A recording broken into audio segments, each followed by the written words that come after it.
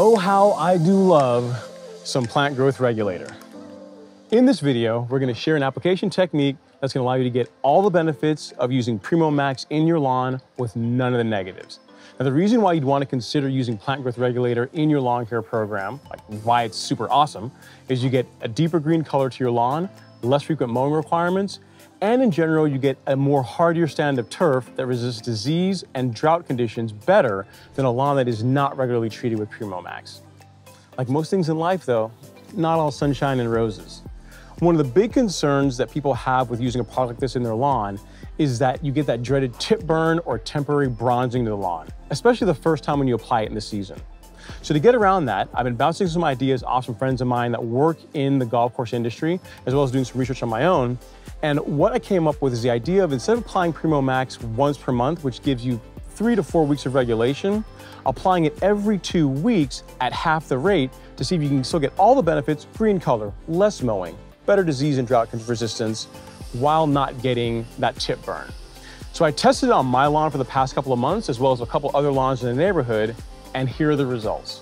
I got the exact same regulation, same color, same reduced mowing requirements, and the lawn looks as good as it's ever looked, but not once this season on my lawn or any of the other lawns that get varying degrees of applications of other products did I see any tip burn whatsoever. So what that means is, like, let's say the normal application rate for Primo Maxx for your particular grass type, we'll use Bermuda and Zoysia because that's what I'm really familiar with, is 1/4 of an ounce per 1,000 square feet when mixed with a gallon of water.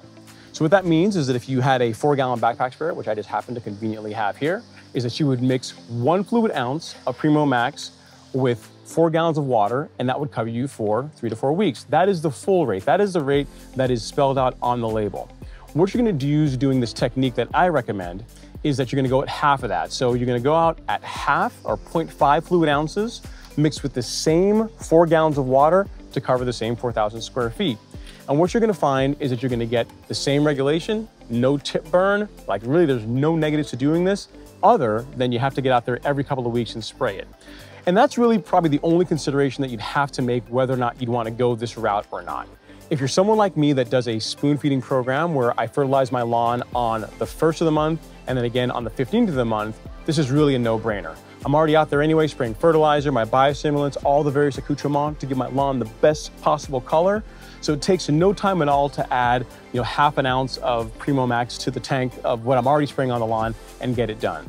But if you're someone that, one, doesn't like to get out in the lawn very often, or you just don't have the time to do it, sticking with that full rate once per month will probably be the technique that you actually end up with. But I can tell you that I've been using this for the past couple of months and there's no way I'm going back. I absolutely love the results I'm getting.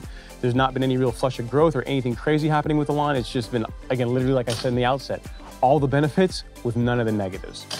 Now, if you're also interested in learning about what else I mix along with Primo Maxx to get the best possible lawn, I've got a video right here for you to watch next. Thank you so much for watching. I'll see you in the next video.